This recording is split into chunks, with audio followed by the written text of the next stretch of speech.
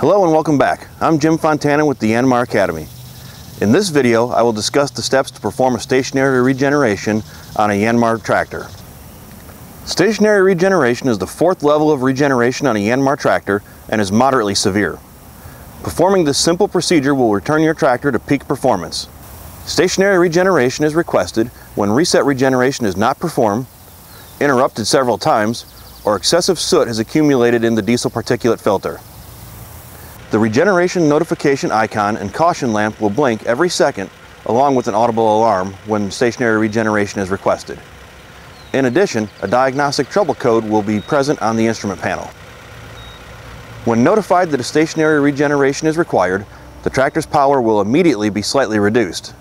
In many cases, the initial reduction will go unnoticed.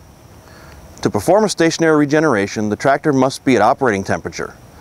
Once you have it there, a few things must be done.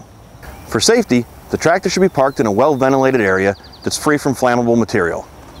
Make sure the PTO is in the off position. Place the tractor in neutral, the parking brake must be set, and the engine must be set to the minimum speed. Once these conditions are met, the Initiate Regeneration button will illuminate. Press it for about 5 seconds and the cycle will begin. A stationary regeneration should last 20 to 30 minutes. Make sure not to touch the controls of the tractor while it is regenerating. If the request to regenerate is continually ignored, the tractor will reduce to half power. It is critical to stop and perform the regeneration before the tractor goes into additional power reduction. This will require recovery regeneration, the most aggressive method of regeneration, and requires the use of a diagnostic tool, therefore it can only be performed by a dealer. Perform your regenerations when the tractor requests them to avoid tractor downtime and costly repairs. To prevent unnecessary regenerations, work the tractor hard at high engine speed, use the correct oil, and make sure to use the proper fuel. If you haven't already, check out the other regeneration videos for a better understanding of the regeneration process. Click on the like button if you like this content, and let us know what you want to see in the future in the comments. As always, thank you for watching.